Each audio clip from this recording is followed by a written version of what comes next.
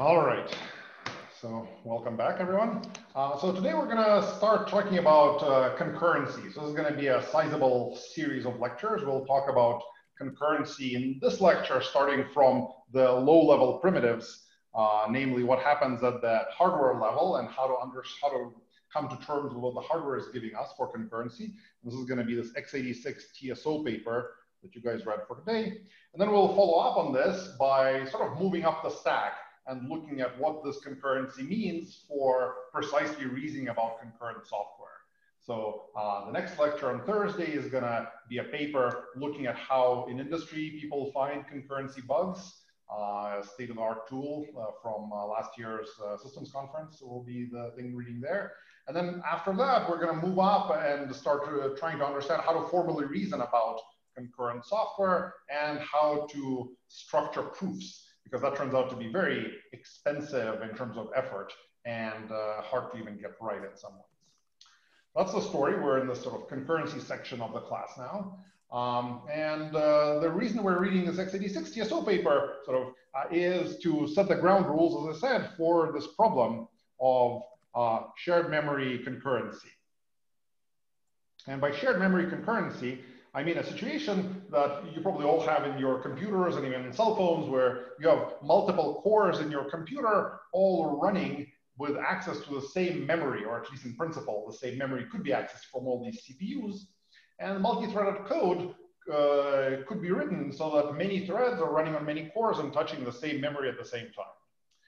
And this kind of software is actually quite tricky to write. We'll look at that problem today, as well as in Thursday's lecture. We're going to tackle that.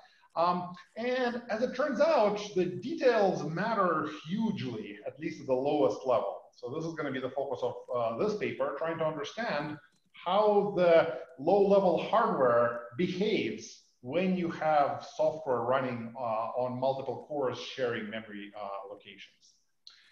And part of the reason why this ends up being complicated is this notion of a weak memory model, or weak memory adds complexity to this whole story. And we'll look shortly at what is exactly weak memory and what is sort of, by exclusion, strong memory that you might think about. Sort of the role of this paper in particular, aside from setting the context for this whole line of discussion in this class, is that that's a really nice example of what it means to specify a complex system. So this paper really sort of did a great job of clarifying the model for how you should think about shared memory for x86 processors. So x86 processors have a form of weak memory. They're pretty complicated to reason about. And the impressive thing about this paper is that that's like a really clear explanation of how you should think about this problem in your head. And it's not just for proofs, not just trying to prove something correct, but even getting things clear in your head. This is the paper to read to understand what is sort of as a starting point, what is the hardware doing for you. And that's an excellent example. Like some of the questions we got actually for this paper were like, what the hell is so complicated? Like the TSO model, it's beautiful, it's simple. Why was everyone confused? And I think it's really a testament to how well the authors of this paper cut through the irrelevant details and get at the heart of the problem of what is essential to reason about concurrency here in this TSO world.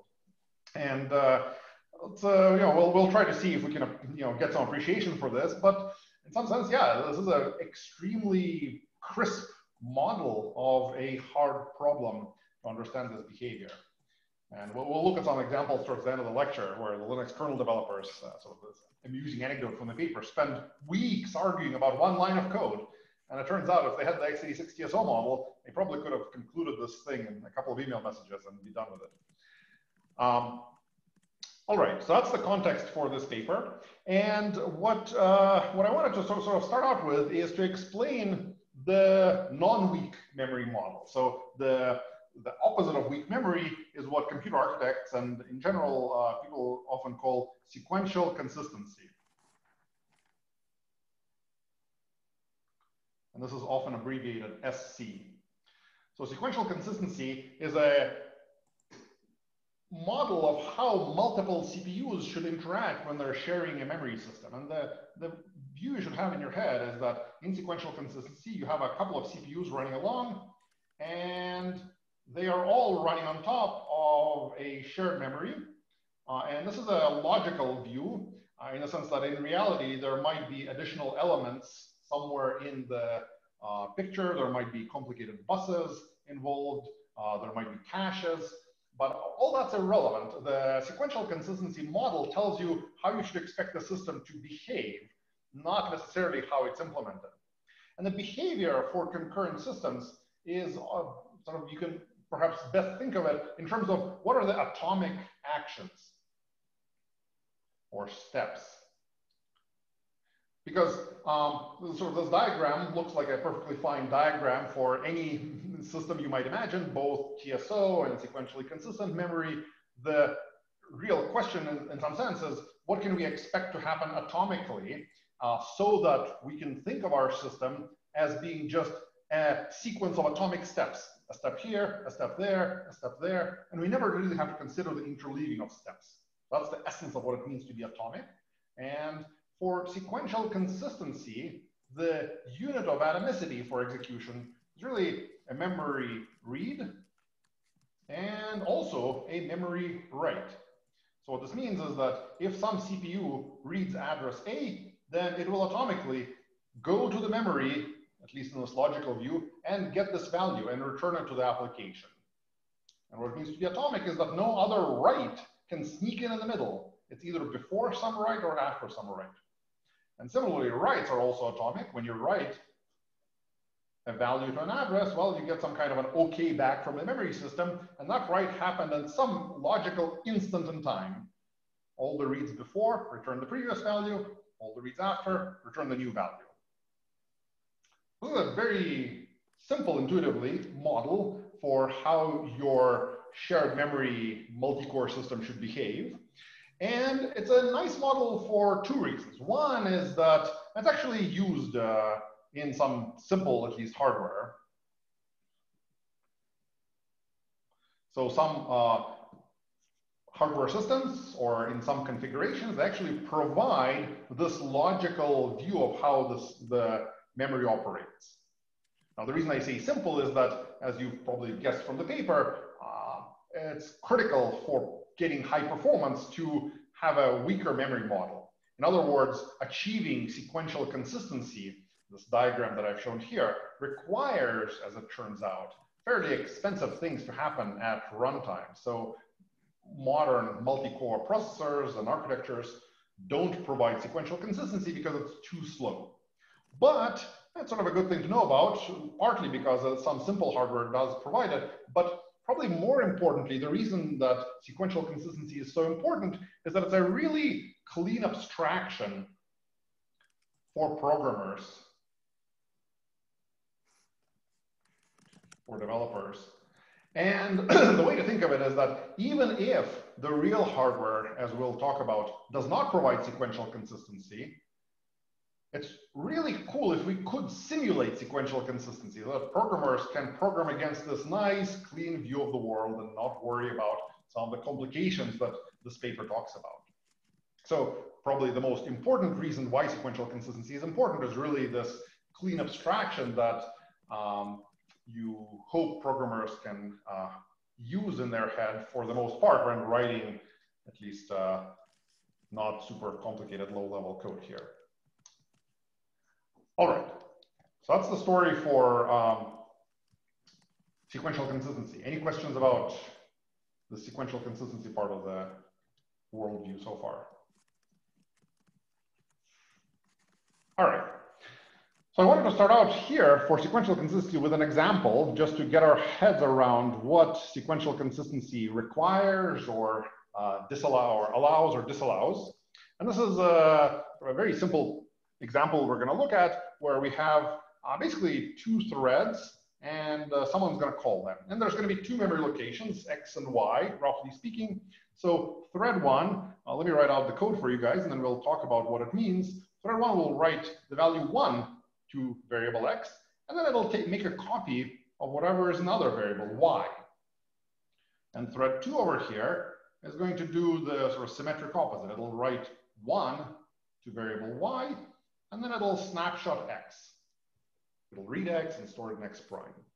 And then the main driver thread, if you will, on the side, what it's going to do is it'll initialize all these variables to 0, and then it'll spawn those two threads. Spawn thread 1 and thread 2, and then wait for them to complete in some way. And then the question is, what should we expect to see if we're going to print out X prime and Y prime over here? All right, so one way to think of it is let's try to enumerate like all the possible values we could imagine getting here. So probably a natural output. So what are the possible results here? So one thing we could imagine is that perhaps we're gonna sort of run these threads at about equal speed. So this thread runs X equals 1, this guy runs Y equals 1. Okay, and then they're gonna run their steps in these yellow. Then they sort of run the Y prime and X prime steps. Well, in that case, what we should expect is that in sequential consistency is that we'll get 1, 1, because they both assigned 1s to their respective locations, and then they snapshotted their other memory location. That make sense? All right, so what are some other outputs that we could get? Could we get 0, 1, for example? Any thoughts? Is that a possible outcome?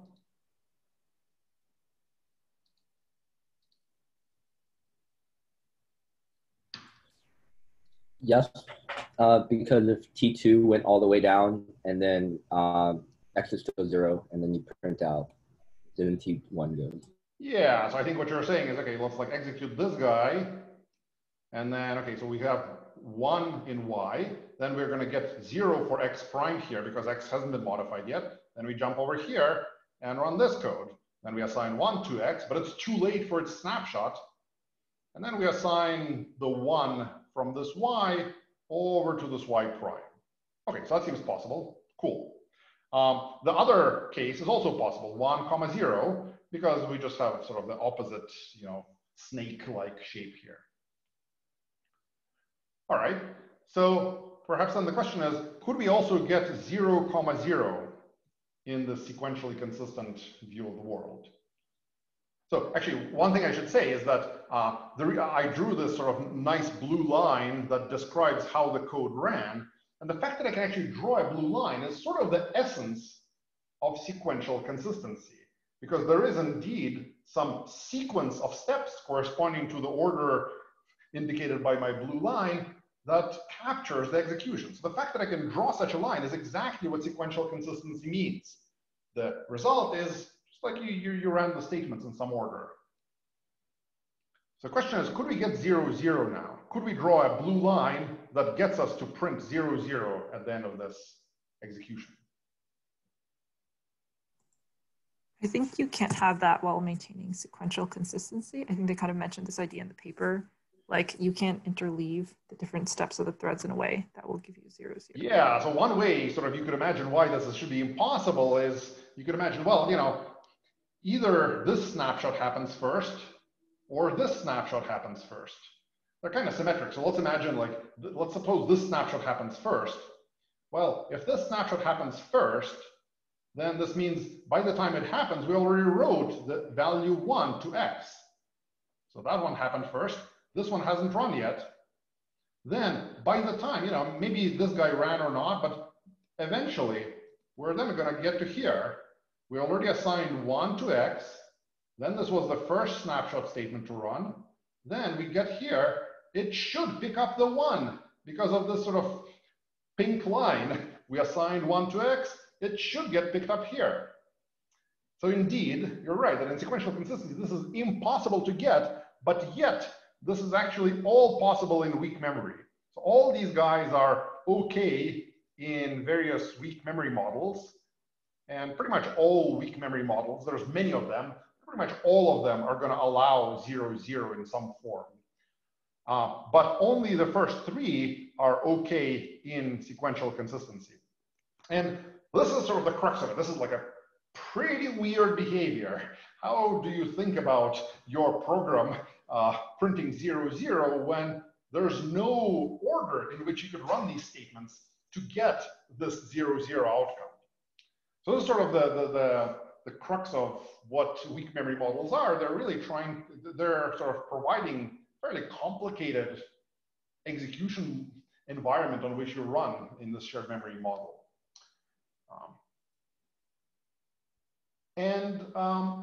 The reason for that is really all about performance. It turns out that you can get much higher performance, as I mentioned, processors, if you can play certain tricks that manifest themselves in these weak memory behaviors.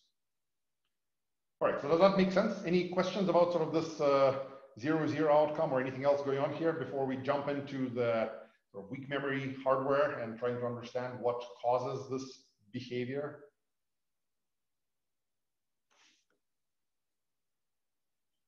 All right, so let's try to look at what reality is. So far we've looked at the sequentially consistent model, and it excludes the 0, 0 thing, but in real hardware happens. So let's try to understand what is going on in real hardware for shared memory.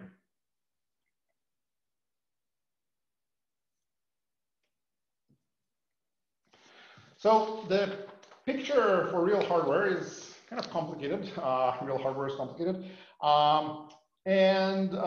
Maybe the sort of starting point for much of this discussion is going to be sort of, well, the lowest level unit here is a core. We'll talk about the details there in a second.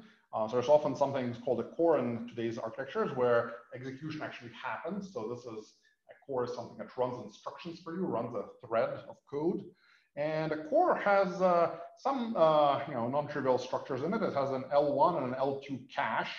These are hardware buffers or sort of caches that store copies of memory locations. And there might be many such cores in a system. So you might have many cores, each with their own L1 and L2 cache. And one interesting thing is that there's different hardware designs have different relationships between addresses in different caches. So this is what's sort of generally known as a cache coherence protocol. These caches have to make sure that the values they store are not just arbitrary values, but have some relation to what is stored in main memory or other caches. So there's a fairly complicated protocol that runs between these cores and their caches and the rest of the system to make sure that the caches are in some kind of a consistent state. And some of these protocols require that the caches never store the same memory locations at the same time. So that is often called exclusive protocols, or and there's inclusive protocols where one cache must be a subset of a different cache. So we're not going to dive into the details, but this is more to illustrate that there's a lot of complexity going on in the real hardware implementing this shared memory system. And these cores typically all belong to something called a CPU or a socket, depending on the terminology. This is often a physical thing that's sitting in your computer, a chip perhaps. And these guys often have some other kind of an L3 cache, which is basically more cache memory, storing copies of data from main memory. And there's some interconnect here. And these caches interconnect. And then underneath of all this is, of course, the shared DRAM. But even that ends up often being partitioned. So modern machines actually attach DRAM directly to these sockets.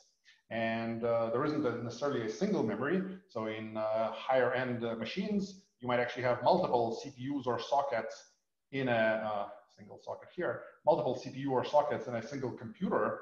And the way this looks is actually you have another socket with the same sort of core structure inside of it. And there's an L3 cache as well. And the sockets are connected by some kind of an interconnect link. This is, for example, QPI in Intel's case. And each socket actually might have its own DRAM. So here's more DRAM, also shared DRAM, attached to a different socket. And there's a memory controller as a result in every socket in your computer system.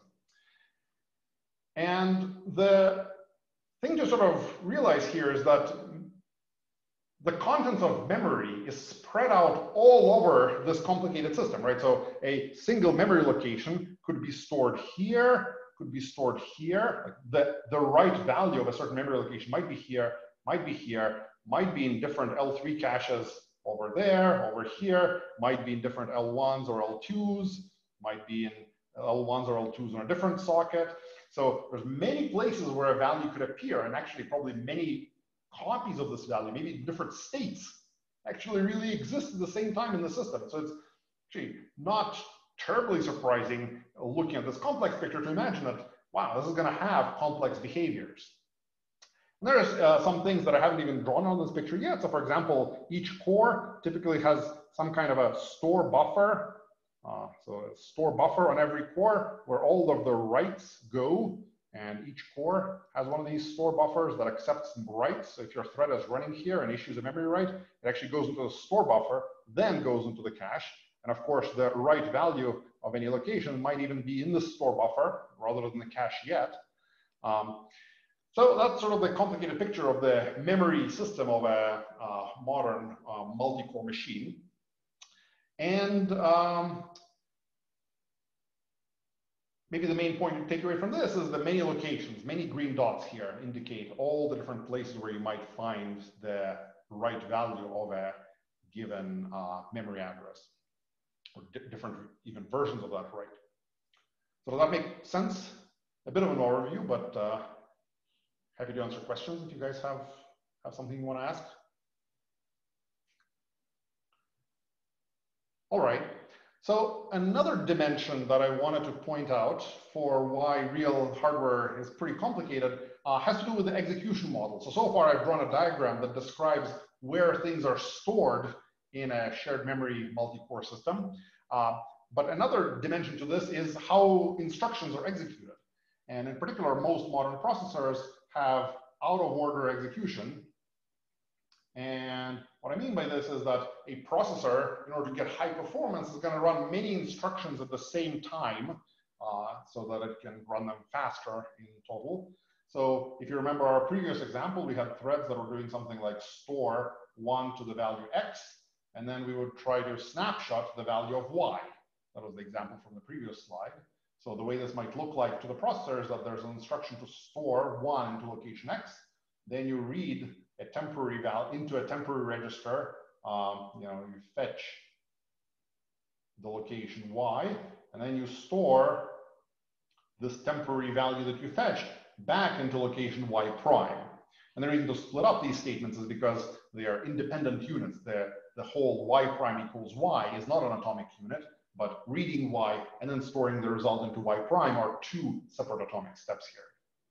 So the out-of-order execution aspect of these modern processors means that you might actually be running both of these, or actually maybe even all three of these operations. Well, in this example, just two of these operations, but you might be running sort of this guy and this guy at the same time, in particular because if the addresses are independent, the processor might decide, hey, I can run the store and fetch the y at the same time.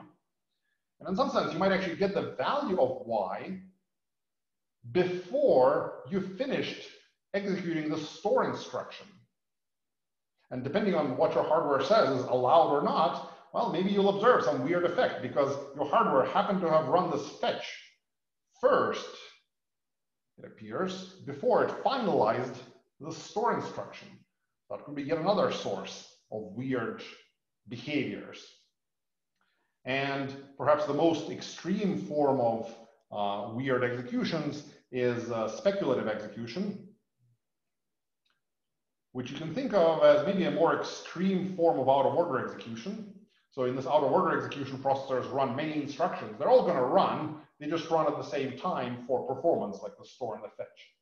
But in speculative execution, the processor might even guess as to what the future instructions might be, and it'll run them. If it guessed wrong, it'll have to undo the side effects, and maybe that's okay. But if it guessed right, well, you just happen to have executed some stuff from the future already. You can run that much faster. And there's all kinds of crazy forms of speculative execution. Maybe the sort of one particularly surprising thing is processors actually guess at the values of pointers in some architectures. So you can have a situation like this where let's imagine we have thread 1 over here that does something like, I allocated a memory location and I store into that pointer some value x over here, and then I publish that pointer in a sense. So I store it in some kind of a shared variable, shared equals PTR. So I put some value into my pointer and I published it for other threads to see. So one line of reasoning for this might be that, well, if other threads grab my shared pointer and try to access it, well, if they grab the shared pointer, they will necessarily see my value x because I stored x first. How could they even look at the value of this pointer or what's stored at this pointer location if they didn't read the shared variable? Well, another thread might be doing exactly this. So, it assigns to variable p is shared. So it reads the shared pointer and then does something like, I don't know, print the value of star p. So it grabs the shared pointer and then prints its value. Well, some processors are actually extremely aggressive at speculating, and some hardware actually speculates about the value of the pointer. So naively, you might think, well, to reference the pointer, you have to know what the value of the pointer is. So you got to first read it from memory. You got to read the shared location. Some fancy hardware actually guesses that the value p might be something. If it saw this code run over and over and over again, and always the same pointer shows up, well, it'll guess it, but that's the p.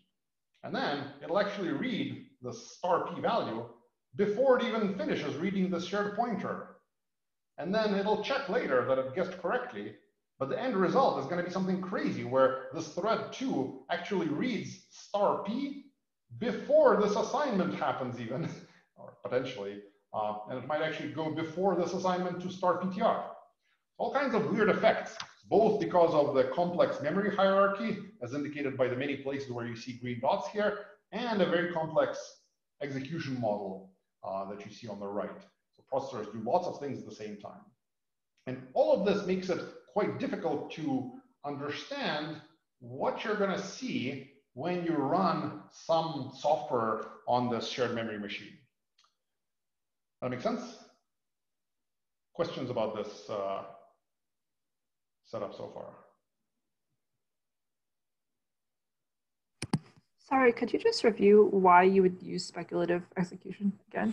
It's all for performance. So the why is indeed, so the sort of traditional example of speculative execution is you have some kind of code that says, if, some condition A, then do this, otherwise do something else. So the question is, the processor is trying to figure out what is A. And maybe A requires loading something from memory. Maybe A is literal, just a memory location. So you need to load A and then decide whether to go here or here. And just for some constant numbers, loading from memory takes probably 100 cycles, maybe a couple hundred cycles, depending on the machine you're using. What should your CPU be doing while it's waiting for A to load? Well, the sort of traditional old, or like naive architectures would just wait for 100 cycles. That is pretty slow, or like you have 100 cycles where the processor is not doing anything. So clever architects figured out that, well, let's just suppose A was true, or I don't know, guess something. Maybe they maintain some history over time. They think that, well, this if statement, we saw it before. Last time it was true, so let's try it again. So they're going to basically start executing the code here, hoping that when A finishes loading, it's going to be true. And if they guessed correctly, then they're in good shape in terms of performance because they guessed that A was true. They already ran this code, so they're ahead of the game. They didn't waste those 100 cycles. Now they can resume running at this point where they sort of got to. Really good for performance. Now, of course, if they guessed A wrong, they now have to clean up all this state. So the processor does a lot of careful bookkeeping to be able to undo all these changes if needed. But that's the sort of game that many processors play for performance, is to speculate on things. Sort of most maybe, or the initial sort of motivation was really for speculating on branches, because branches are a very clear place where you just don't even know what other code to start running before you figure out which way the branch went. But there's many more aggressive forms of speculation, like this speculation on pointer values that I described in the example with T1 and T2. That make sense? Yeah, thank you. Cool, yeah, sure. Any other questions on this slide? slide. All right. So the last sort of complication I want to add here that's going to sort of motivate the next example is recent processors, well, I guess maybe recent in the sense of like last decade or two, have a feature called hardware threads.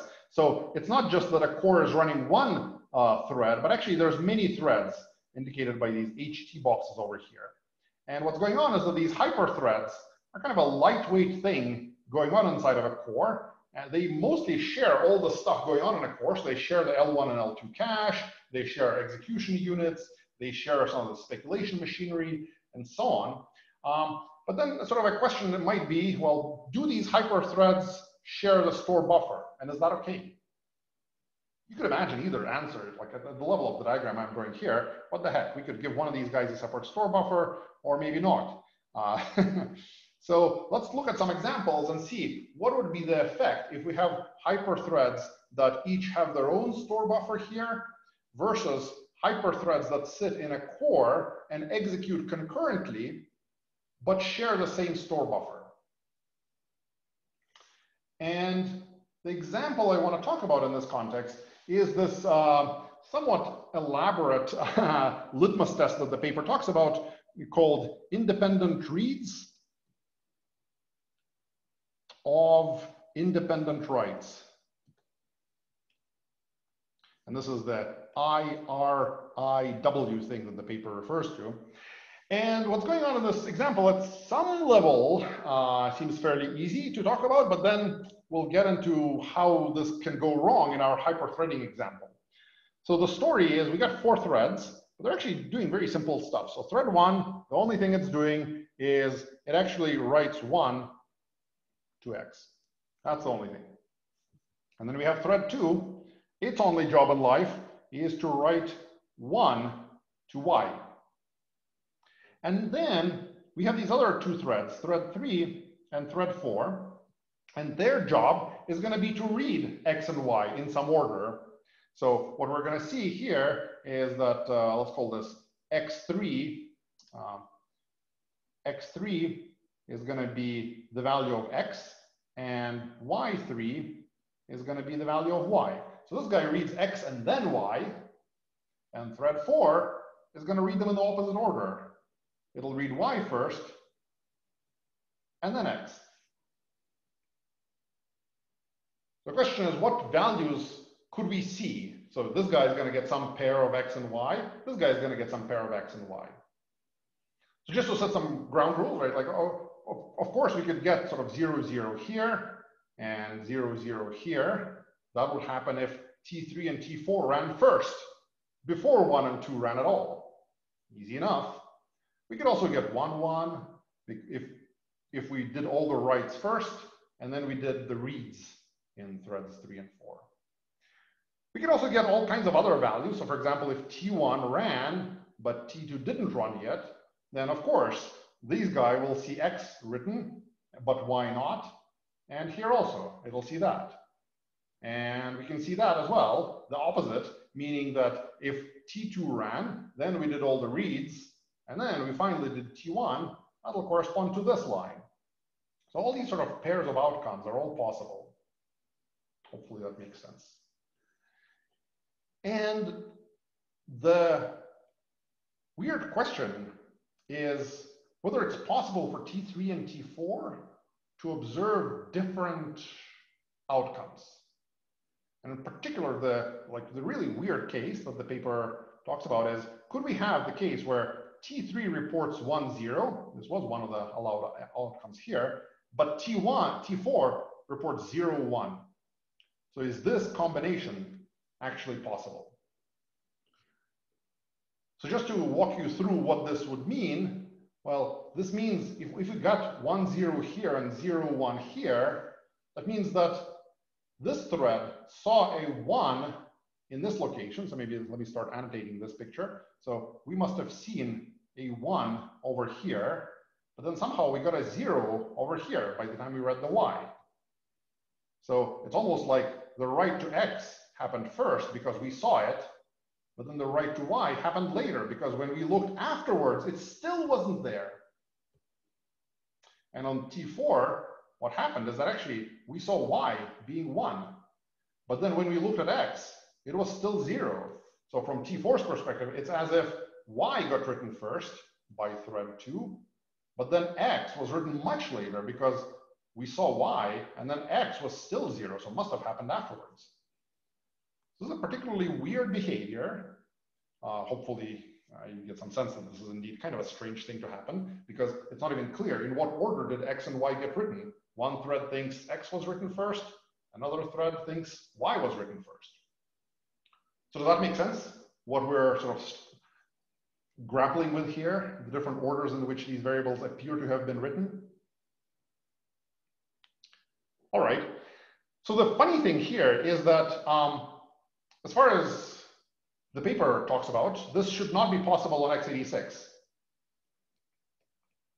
And this is not possible in their model as well, not on x86-TSO either. We'll talk about this in a bit.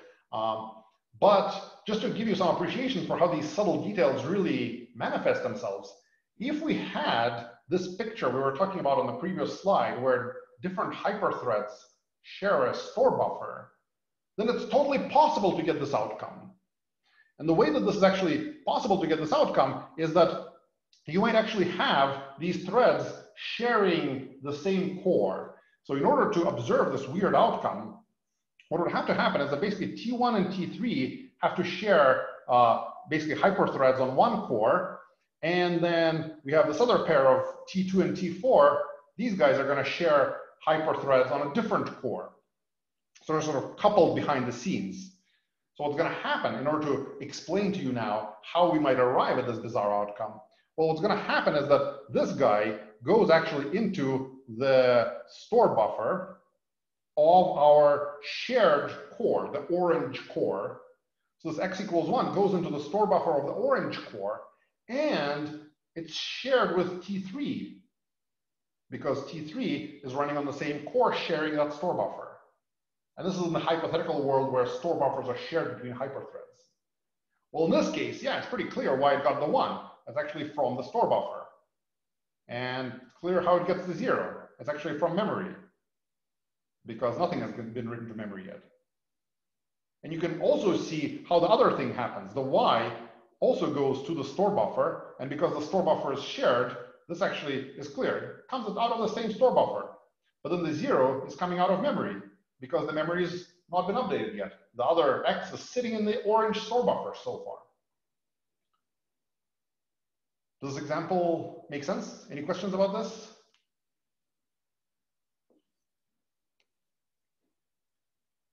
I think the main point of this example is to illustrate how really subtle some of these decisions are at the hardware level. So I was drawing this diagram on the previous slide that we can flip back to. There's all kinds of things flying around, caches and sockets and DRAMs and interconnects and hyperthreads and store buffers, and even silly little details almost, like the question of, is there one store buffer per core that's shared by hyperthreads, or is there multiple ones?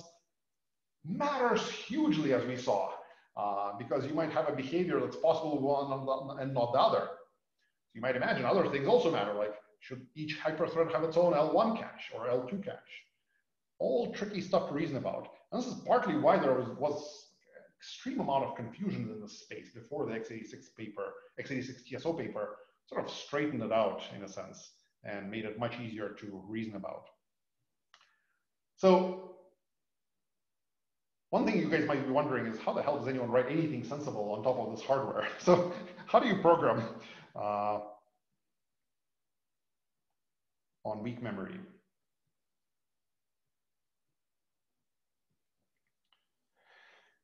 Concurrent programming is hard enough, easy to forget locks and all this stuff you've probably encountered as well. But on top of this weak memory model, things seem very crazy because even statements involving, I don't know, 4 lines of code or 6 lines of code on the slide are extremely hard to reason about and require knowing what your architecture is doing under the covers. So the answer is basically, to a first approximation, most code simulates sequential consistency. And the way you simulate sequential consistency is probably using locks or maybe some other fancier machinery, but locks are, to a first approximation, the way to go. or maybe even coarse or grained partitioning of your data. But it turns out simulating sequential consistency doesn't always work out.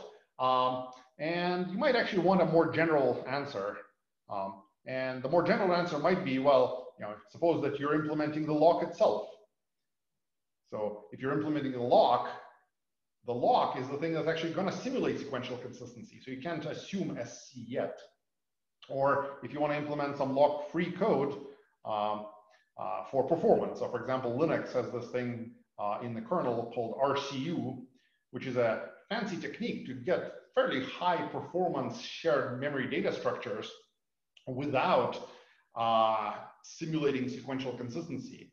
And it does kind of like this pointer publishing trick that I described in an earlier board, where you update some memory locations and then you put a pointer into some shared location for other cores to look at. But mostly this is to say that there are actually important situations where you really need to reason about stuff below the sequential consistency illusion, if you will. And the answer here is basically for x86 processors, it's this basically x86-TSO model. And it's a very crisp abstraction. We're going to sort of jump to talk about it now. But it really helps programmers figure out how to write code, because the diagrams on this previous board, these are inscrutable. If you need to write code and you have to reason about all these green dots and all these out of order and speculative execution things, that is nuts. You're never going to succeed. And x86-TSO really captures the essence of what you have to worry about and what you don't have to worry about. And for that reason, it's really a nice thing to have. So let's talk about what this x86-TSO model is. Before we sort of jump into the details, any questions about the setup so far?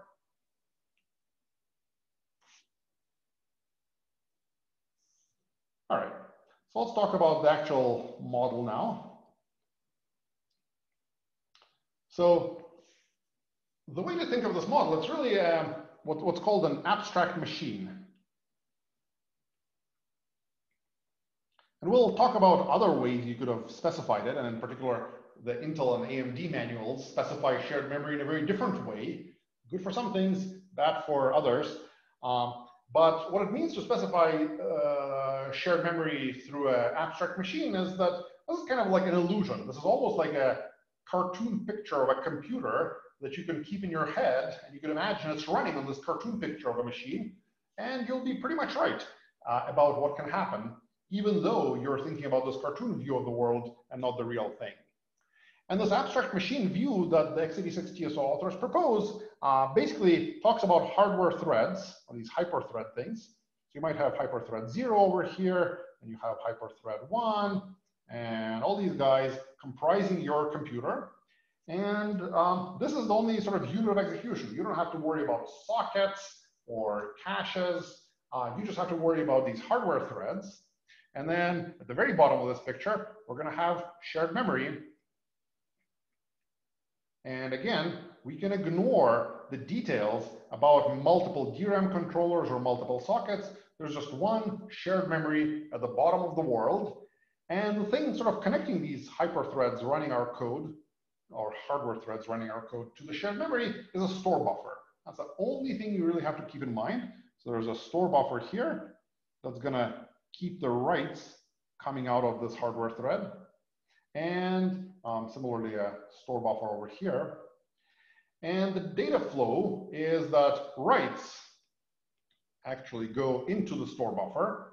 And then when the thread tries to read, well, you might read from your store buffer if the address you're reading is in the store buffer. And otherwise, you're just going to read from main memory. That's sort of the data flow picture. And then eventually, the store buffer will flush back to shared memory. And this picture repeats for all of these other hardware threads. All right. And then the only other sort of part of this picture is there's a way to make some things atomic using a lock prefix. So you can really force some bigger things to be atomic. We'll talk about the unit of anonymity in a second. But basically, you can sort of take this whole memory subsystem in this yellow region, and you can lock it. And what it means to lock is that you can make something more than a sort of a single, maybe write atomic. All right. Any questions about this picture? Hopefully this makes sense. This is almost the same picture that's in the paper. So the thing that we haven't really talked about yet is the question of what are the atomic steps? So very much like I was talking about in the sequential consistency view of the world, in sequential consistency, the things that were atomic were each memory read and write. That was atomic. It went all the way to memory and went, or from memory, depending on if it's reading or writing. And here the story for TSO is a little bit more complicated, capturing this sort of store buffer. And the rule is basically, if you do a read, that's actually atomic. The reads either from the store buffer or memory. Those guys happen in one atomic step. So either you read from the store buffer, that's not interleaved with anyone else, or you read from memory, also not interleaved with anyone storing or flushing to memory, etc. The writes are where the difference happens. The thing you can do atomically is you can write to the store buffer. You can't go to memory, or typical writes don't go all the way to memory atomically. They just go to your store buffer. And this is sort of the big difference from sequential consistency, that these writes are not an atomic thing that goes all the way to memory.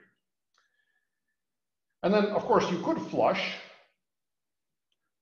from the store buffer, and anything that's sort of present in the store buffer, any of these entries, could be taken one by one and flushed in the background, or explicitly.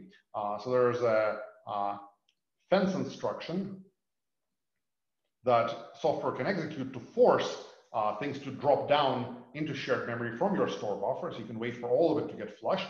Or there's also what the paper talks about as a tau transition, which is a background step that can happen anytime. It's atomic, meaning that it doesn't sort of interfere with other operations and jump in the middle there. But it does happen in the background. It can take anything from your store buffer and flush a part of it, or sort of some things at the bottom of your store buffer, flush them into shared memory. That make sense?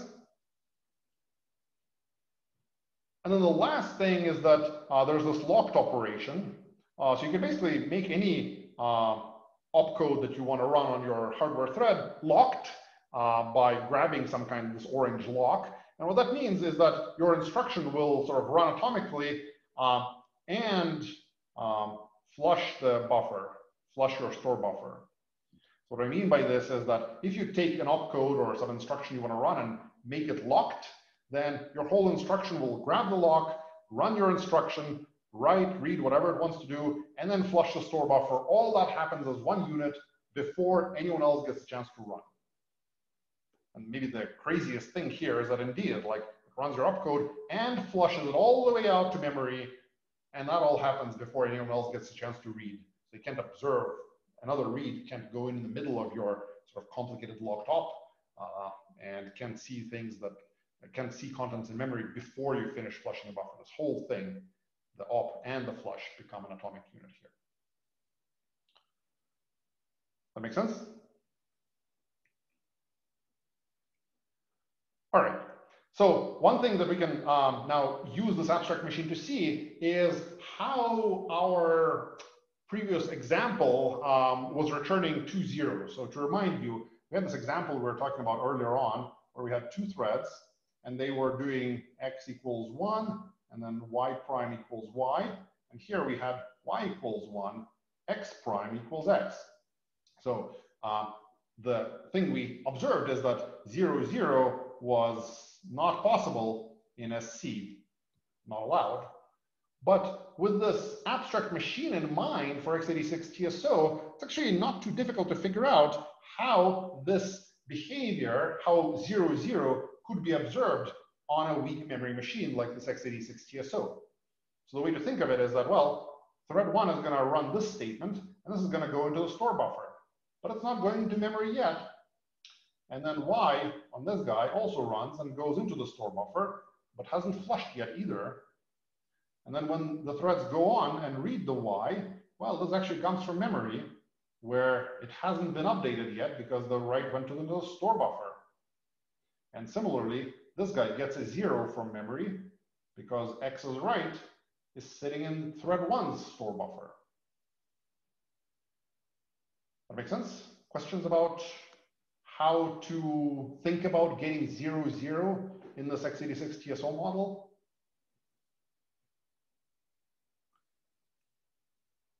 So this is sort of what the cool thing, just to reiterate, because it is so cool, that you could really understand that complicated machine we were drawing just by thinking about this abstract cartoon picture of what x86-TSO means.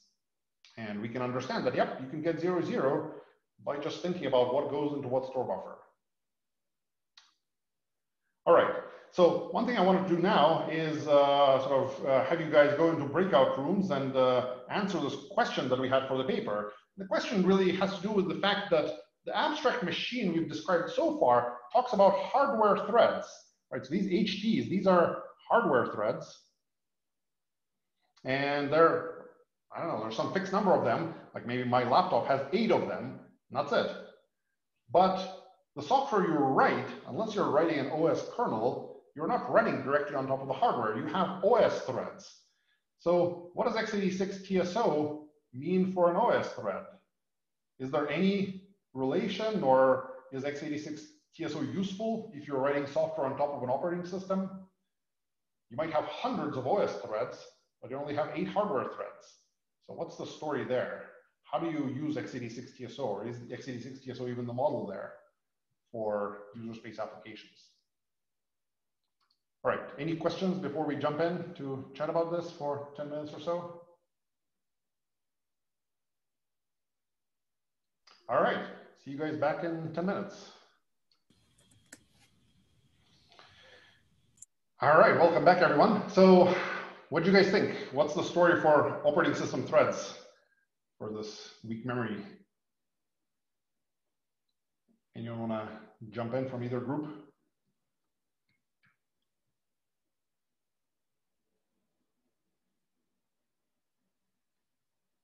I can pick on some names. How about Julian? Yeah, sure. So one of the things that we were saying is that like the idea for x86-TSO is that like it's an abstract like representation of what this is doing, and so we use this machine style, but it's not like necessarily tied to the like specific hardware architecture. And so like by that logic, we were saying that, yeah, you can also like think about this the same way for OS threads, because it's just kind of a way to reason about how it's using threads. It's not like necessarily specific to the hardware. It's more of an abstract representation. Fair enough. Okay, so yeah, so good point. So you're basically saying that you could totally instantiate x86-TSO by having, I don't know, 1,000 logical hardware threads that are representing each OS process or each OS thread as like an x86-TSO hardware thread, and that's the spec. So yeah, so certainly it's possible to talk about the spec. OS processes, you can talk about, yeah, so you have like a process and its store buffer, and you have another process and a store buffer, and so on. And you can have one of these per OS process. Yeah, good point. So, okay, so we can certainly talk about the OS providing an x86-TSO abstraction. So from the other group, what did you guys think? Eileen, maybe? Yeah, I guess we kind of talked about in terms of the application code, like the developer does need to make sure that it is following like locking and all those kinds of procedures for sequential consistency to hold. So if that doesn't happen, then you actually can kind of start thinking about concurrency and weird situations that could happen. Honestly, I wasn't the most clear on this, but I think we did have a good discussion within the group. Yeah, no worries. Yeah, so I think you're right that somewhere locking has to happen, probably in the application code, if they want to sort of get sequential consistency. That's almost certainly every application has some flavor of that going on. But then in the application code, there's going to be an implementation of a lock function, which needs to reason about how the lock is implemented. And it probably does so by sort of thinking about x86-TSO instantiated for OS processes, like Julian mentioned. One interesting aspect of it has to do with the question of how do you reconcile what's the relationship between the x86-TSO model for OS threads that we have drawn here And at the hardware level, you have probably some fixed number of cores, like maybe 2 cores in my example here. You have 2 hardware threads, and they're providing x86-TSO at the hardware level. And the way to think of this is almost the same kind of abstraction relation that has to hold between the state of the OS threads and the hardware threads. So this is the logical spec, and the implementation is just 2 hardware threads. And the abstraction relation is actually, I think, surprisingly simple. So basically, the abstraction relation really has to do with the question of whether an OS process is currently running on some thread or not. So basically, the abstraction relation says something of the form: if some process running on hardware threads, then the store buffers are the same. Basically, to sort of maybe draw this picture here, if this guy is running on this hardware threads, then this guy's logical store buffer, as far as the OS is concerned, is the same as his real store buffer in hardware. That's what the store buffer at the OS spec level looks like. And then the other case is that if the process is not running, then the OS level store buffer is empty. So that basically says that everyone else has nothing in their store buffer unless they're running on a CPU. And the reason that operating systems maintain this invariant is to basically allow context switching. So if you were a process running on one hardware thread, and then you move to another hardware thread, then it's important that you don't get some weird new store buffer that you weren't expecting. So the way to think of this happening is that before the OS can move you from one hardware thread to another, it has to flush your store buffer to make it empty so that you're not running on any thread. You have an empty store buffer. And then if you have an empty store buffer, the OS can take any thread that's not currently running, it has an empty store buffer, and plop it down on a hardware thread of its choice. And the only thing it has to make sure is that it actually has to first flush the store buffer on that hardware thread before putting the OS thread there. So does that make sense? There's a somewhat intuitive, perhaps, abstraction relation between OS threads and the hardware threads. And the main rule basically is that you got to keep flushing your store buffer whenever you take OS threads in or out of a hardware thread.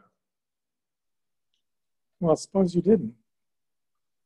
I think if you didn't, then you would have the same weird behavior that we saw with the IRIW example. So if you have 2 threads sharing a store buffer, you could, like we were talking about 2 hyperthreads sharing a store buffer. We could observe this behavior. Let me flip back to this slide. We observed this behavior, which was not possible in x86-TSO, but we saw that it was possible if we were sharing store buffers between threads. So I think if you didn't flush the store buffer when context switching, you could observe these IRIW behaviors on an x86-TSO machine where the observation would happen at the OS x86-TSO level. And the processes would observe IRIW even though the hardware never exposes it. I was going to also add, I think one thing we talked about in our group was, besides, I guess, the IRIW thing, you could also have a case where, like, you do, you write to a shared variable x, you assign 1, then you do a comparison, like if x is 0, then panic, otherwise do whatever. And if you get scheduled out of your current hardware thread into a different one right after the x equals 1, and the store buffer wasn't flushed, you might see the old value of x equals 0, even though you're only one thread, you're the only one that ever reads and writes to x. So you don't even get yeah, to that's a good point. Right? Yeah, that would be totally bizarre. Just to explain this example that Upamanyu just described, you were running on this thread, you wrote x equals 1, and it's even simpler code. You first, let me write this aside here, you write x equals 1, then y equals x. What Upamanyu is saying that, first off, you would run on one thread, this would go into your store buffer.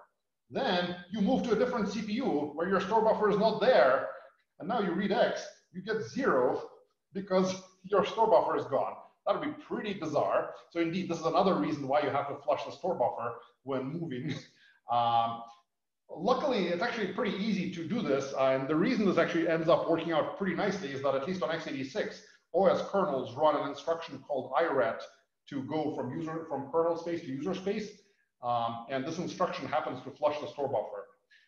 So this solves most of the story for you, at least when you're taking a thread out of a hardware thread. A little bit more to the story, but most of it actually is done by the fact that iret on x86 is an instruction that flushes the store buffer.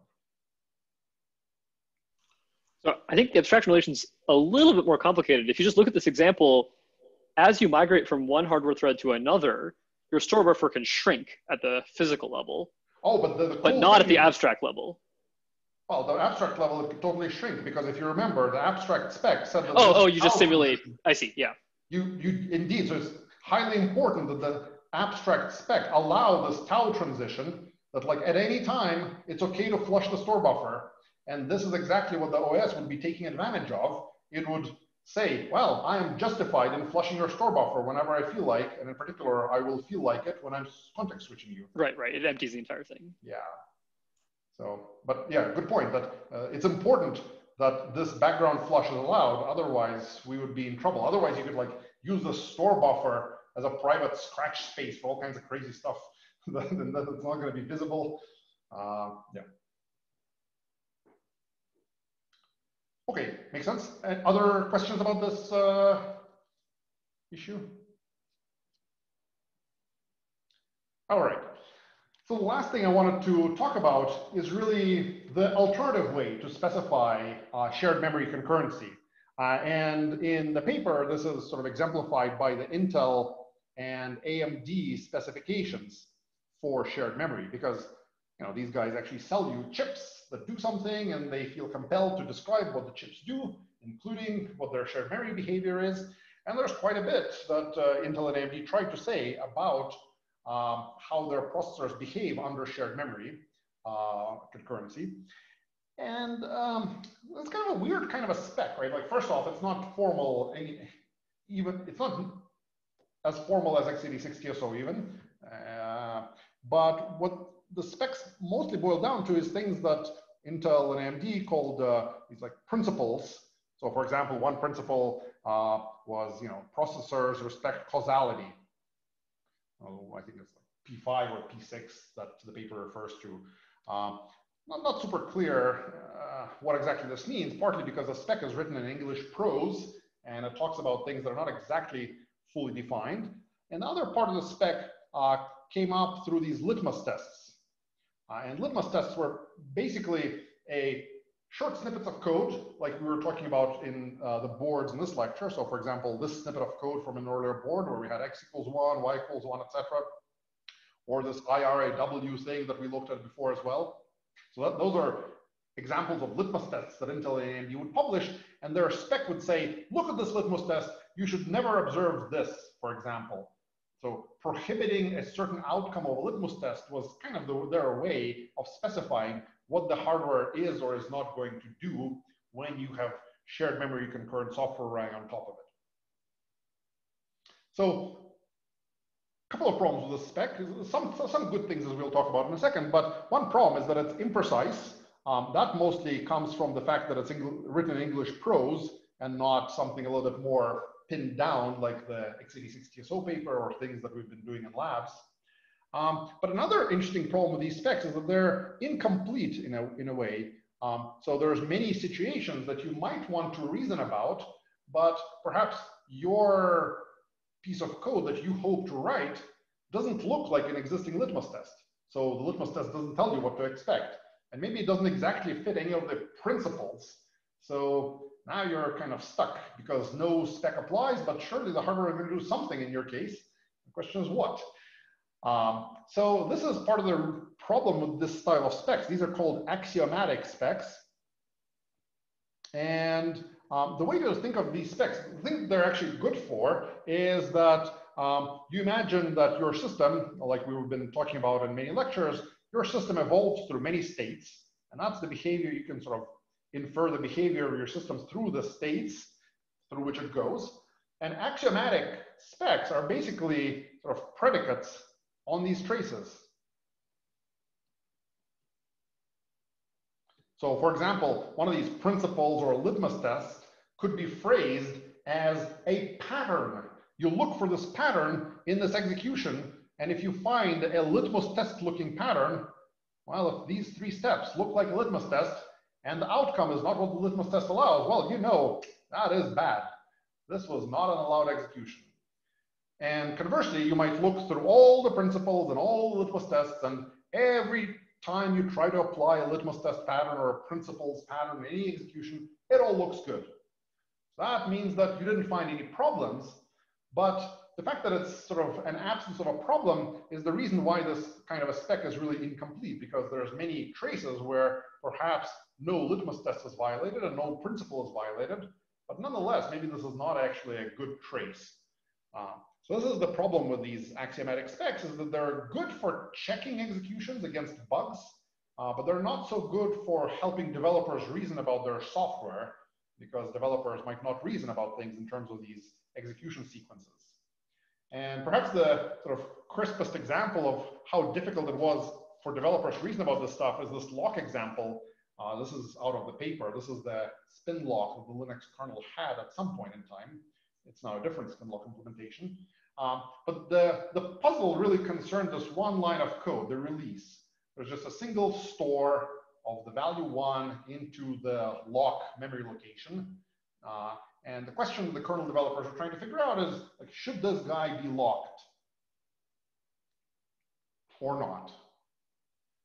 And the paper cites some crazy high numbers. Like, the Linux kernel developers had like hundreds of email messages they exchanged over 2 weeks, and they couldn't figure it out until some Intel engineer came in and said, hey, you guys, you know, I'm from Intel, you don't need the lock instruction.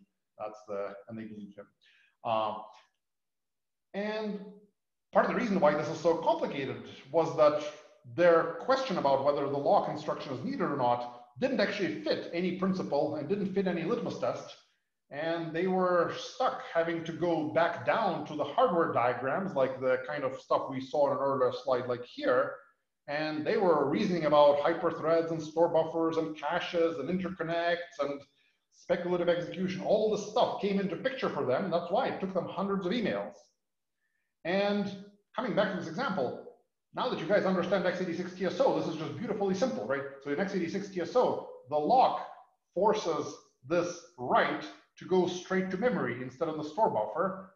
And if you go into the store buffer, well, then it's basically the same thing, except other threads don't see it yet. It'll take a little bit longer for your write from the store buffer to get flushed and be visible to other threads.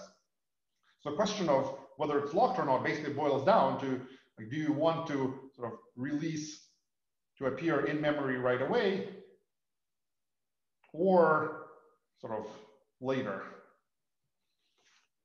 It's a little bit imprecise, but hopefully this gives you some sense of how this x86-TSO model makes it much easier to understand what the implications are of certain statements in your low-level weak memory model code. And here, perhaps if x86-TSO was a clear spec for these developers, they would have thought that, well, okay, well, if we lock it, then we have a guarantee that immediately on release, someone else can grab the lock from memory. Otherwise, our write here can sit around in the guy's store buffer who released the lock. Maybe it's not visible yet to other threads. So it's mostly just a question of whether other guys can immediately grab the lock or not. And it'll be relatively easy, I think, to see correctness in this x86-TSO model, regardless of whether this instruction is locked.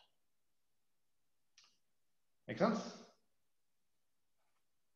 It might be worth pointing out that assuming that it's really true that each one of these principles or litmus tests corresponds to a predicate on traces, what that says is that the conjunction of all of them is a perfectly precise spec. The problem perhaps. So I think what I meant is not that it's not precise. The problem, I mean, it may not be true, but suppose it is true. Then the problem with the spec is not that it's not precise; it's that it's very difficult to answer questions from it. Good point. It illustrates the fact that precision is not the only, or maybe even the most important property of a spec. Usually, it's more important that you actually be able to understand it.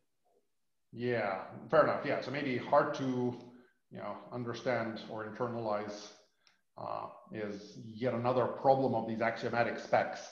By imprecision, really, I meant the fact that these guys wrote it in English. Yes, right. Prose that's a little bit fuzzy, but you're absolutely right that it is, in principle, if we were to interpret their English as some precise way, we would get some kind of a decidable statement. It might be just a very difficult thing to decide, very difficult, statement to decide. And the other thing that I think you're bringing up from the paper that turns out Intel was wrong on its own CPUs. Like their own principles didn't always apply. Yeah, difficult to get the stuff right. That, I believe, has generally been the experience of hardware manufacturers that have relied on this kind of spec, that they discovered that the thing they built does not actually satisfy the spec. Yeah. All right. Any other questions on x86-TSO, this paper as a whole? All right. So that's that for our intro to concurrency. So now we'll jump into other papers. So on Thursday, we'll read about how to find concurrency bugs and why these concurrency bugs might be tricky to find. And then we'll move on to more formal reasoning about concurrency to actually prove things about concurrent software. So see you guys on Thursday.